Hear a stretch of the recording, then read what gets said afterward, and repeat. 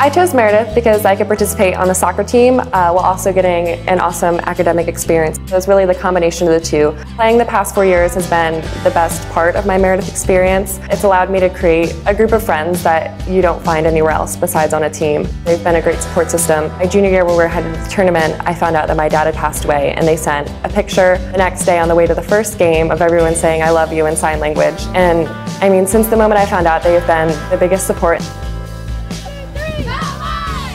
Had a lot of success too. We did really well, especially the past few years. And then this past year we were able to win the tournament, which was awesome and definitely the best end to my senior year.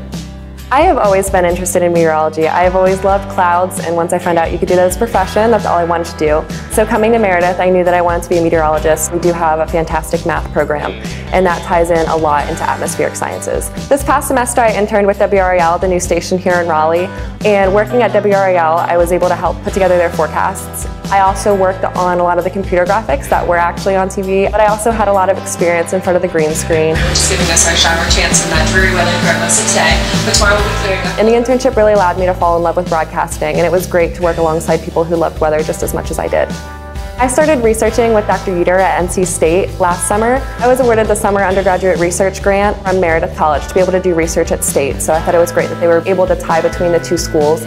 And I worked on a project called Radar Observations of Storms for Education, and we remotely operated 2 radars that were located in Colorado for 30 days this past summer, collecting data on thunderstorms to try to build a more realistic and informative model of thunderstorm structure. I felt really prepared to do research at State because of the experience I've had at Meredith. The skills I've acquired throughout my math major really helped me with some of the quantitative issues that we had to solve during our research. I was also awarded the travel grant through Meredith College, which helped me to go to Phoenix this past January to present our research that we did, and we went to the American Meteorological Society's annual meeting. Dr. Manning has been the most influential faculty member since I've been here. She is my advisor, and she's really helped to guide me, and I've also had her for a lot of math classes since I've been here. The coaches have also been a great influence on me. The soccer coaches have always been there for me no matter what I need. As president of the Student Athlete Advisory Committee, it's really helped me to develop my leadership and develop my confidence as well. So I've been president for the past 2 years, and we've been able to help a lot of charities.